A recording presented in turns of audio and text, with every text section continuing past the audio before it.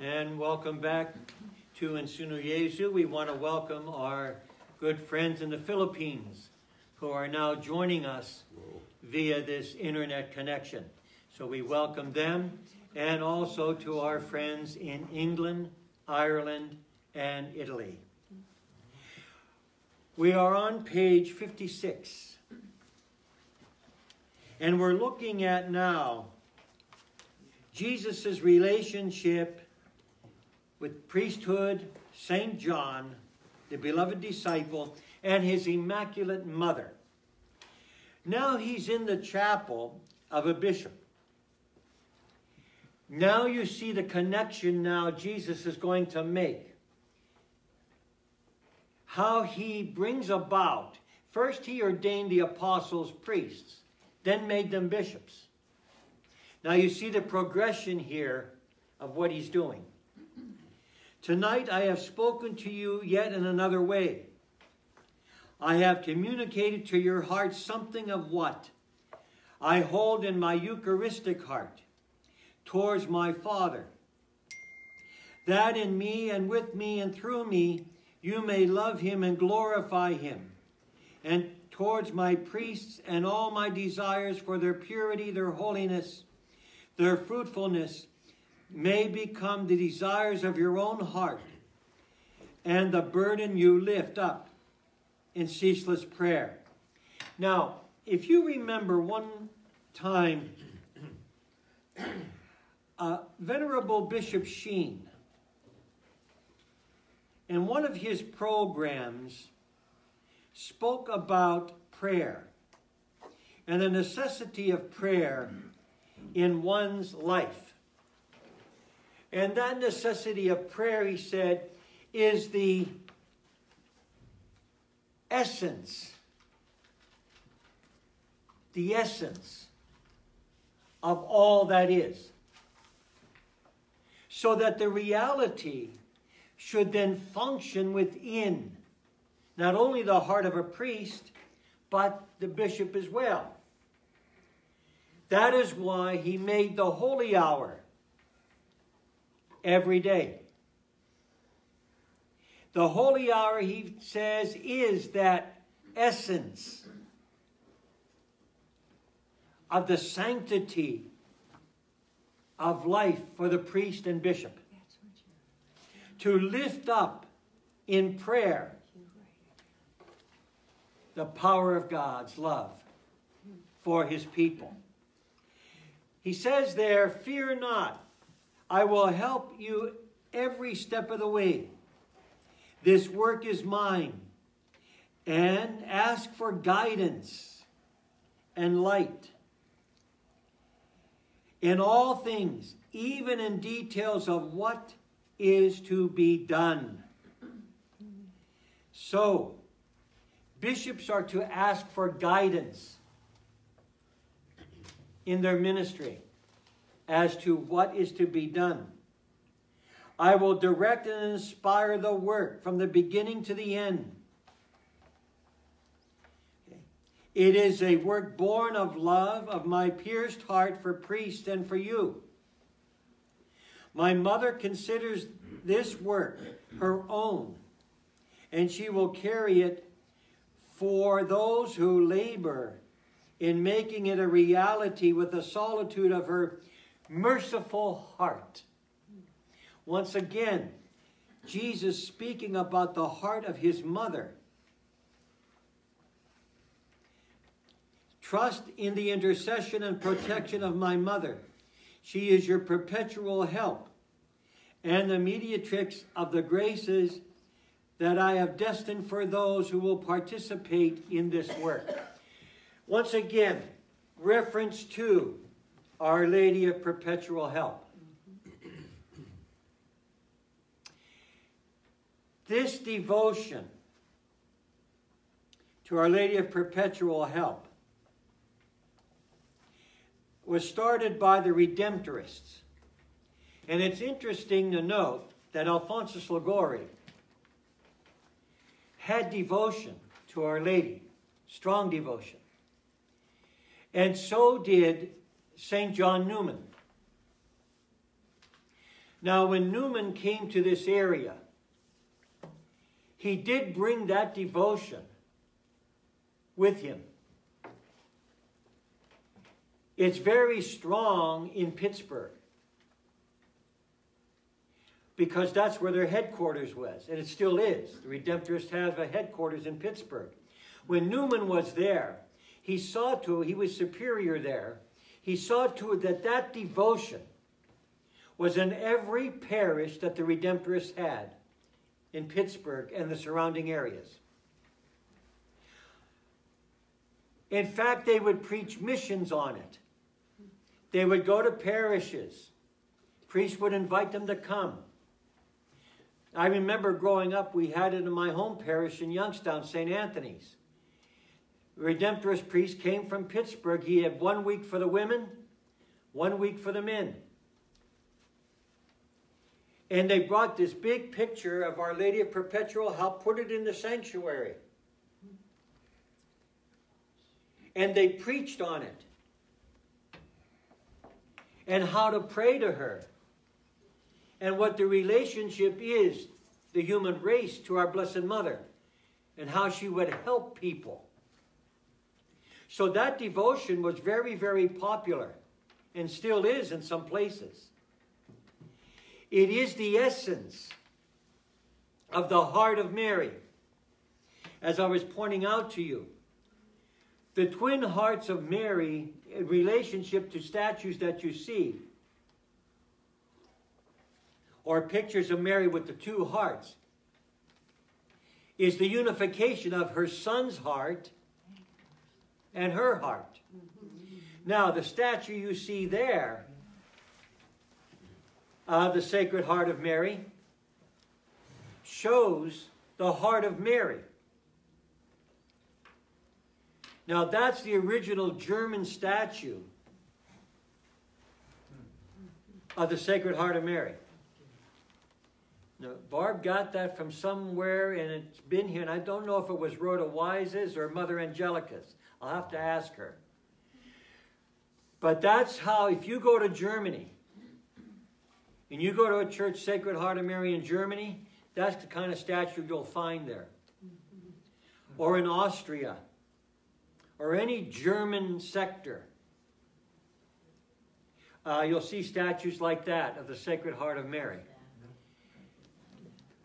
So it's the essence of that. And then it's also perpetual help. Because you're going to your mother. And you lay your head against your mother's chest. Even as a child, you did that. And your mother was a source of help.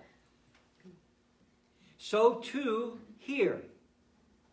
So that's what Jesus is saying here. She is your perpetual help.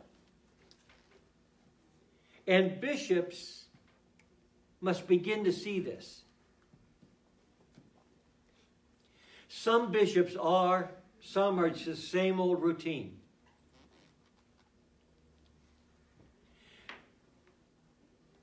When I think I heard one bishop say this, and I'm trying to think who it was. He was just made a bishop not too long ago. He took for his motto, all things in Mary. And he said, he says, first of all, I am a priest. And I will continue to function as a priest. The title I have is a title of the apostle. But the apostles didn't change. Neither will I. In other words, he says, I will not let being a bishop go to my head. I'm a simple man, simple priest, and a simple bishop. He lives in the cathedral rectory. No ruffles and flourishes about him. And he functions as a bishop when need be. But other than that, people see him around the cathedral. He hears confessions, says the noon Mass, unless he has something else scheduled. But he's a people's bishop. And that's what Jesus is saying here. Bishops have to be people bishops. Thank God we have a bishop like that. He's a people bishop.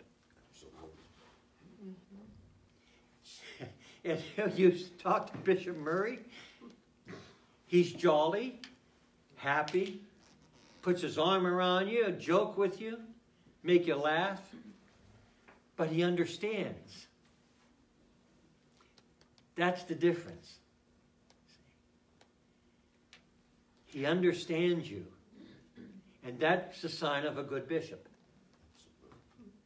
A bishop that understands his people is an excellent bishop. Thank God we are blessed with him. And God gave him back to us because he was knocking at the door of Peter.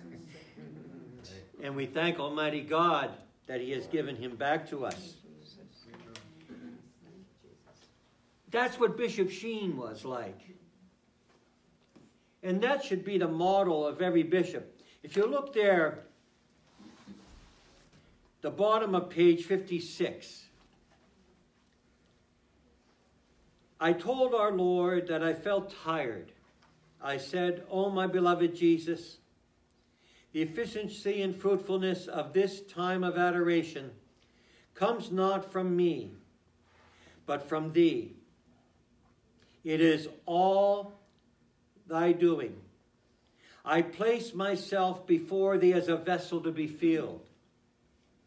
Then I asked our Blessed Mother, mediatrix of all grace, to open her hands over me and bestow on me what she knows to be best for me and for the priests whom I represent in the presence of her Son.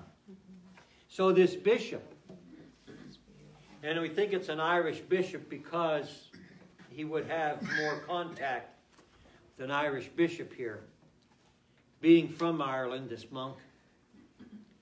So in his prayer back to Jesus, this bishop is praying. In other words, this holy monk is talking to this bishop in 2008 of what Jesus said to him. And the bishop responds with that prayer.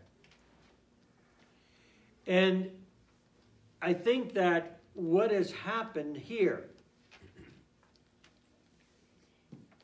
and if I'm guessing correctly from those that came from Ireland, that this bishop is the Archbishop of Ireland, of Dublin. Because the fact that more burden is placed upon him now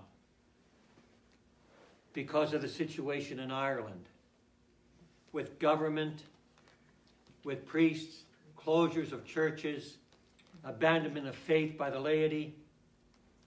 So I think that, and as the guest that came from Ireland, Donna and her husband and son, came from Ireland, we were talking, she says, yes, the Bishop of Dublin is really burdened at this point, really carrying a heavy cross. So I think that this was a preparation for him of what was coming. So we see that it's not only in the essence of priests, but bishops and now laity. Because this movement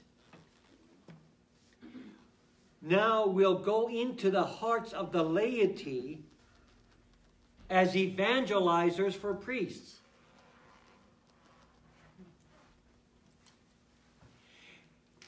This evangelization, and once again, this call to evangelization for the laity, which was begun in our diocese several years ago, gives the laity an opportunity to evangelize with their parish priest, or to evangelize young men to be priests. Do you all remember those books that were passed out in your church?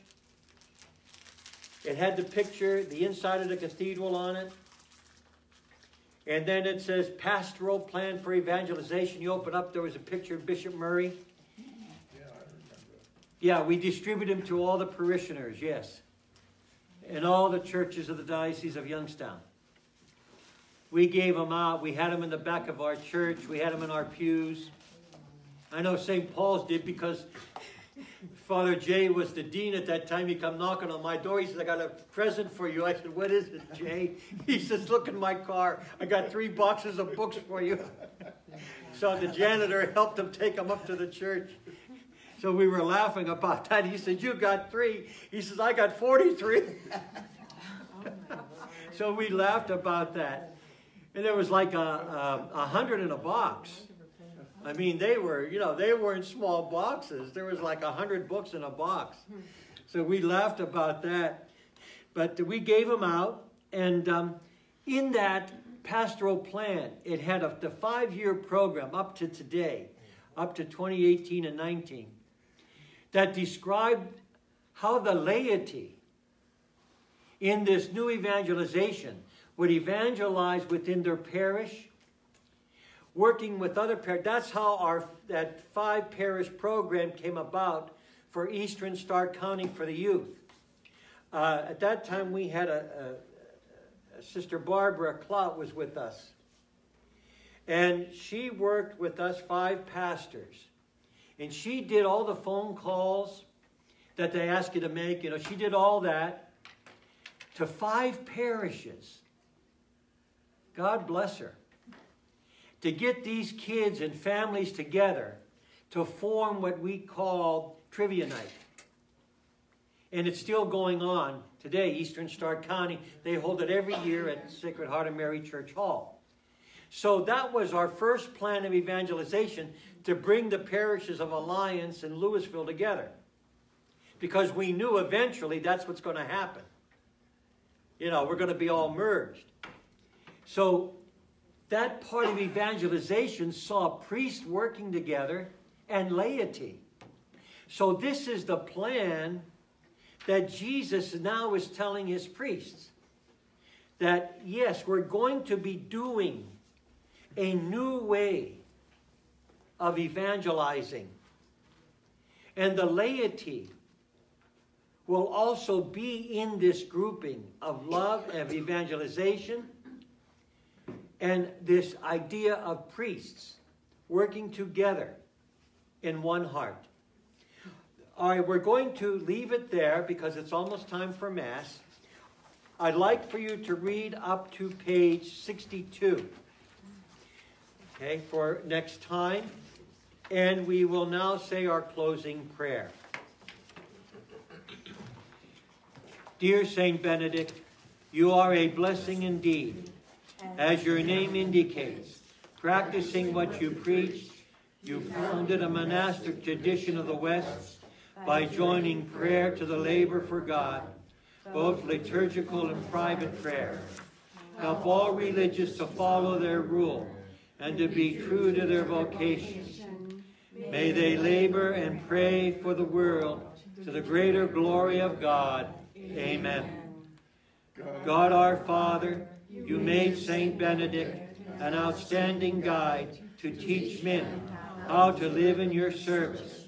Grant that by preferring your love to everything else, you may walk in the way of your commandments. Through Christ our Lord. Amen. May Almighty God bless you, the Father, the Son, and the Holy Spirit. Amen. Join us next time for In Sinu Jesu. May God bless you.